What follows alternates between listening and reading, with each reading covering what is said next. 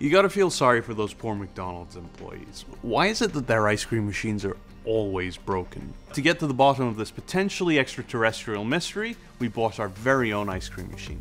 Getting into our ice cream machine proved easy enough. Just some flathead screws to remove, and the side panel can come right off. So right off the bat with the cover off, we can see this giant compressor over here. This thing's about 6 or 7 times bigger than what you'd normally find in your refrigerator at home.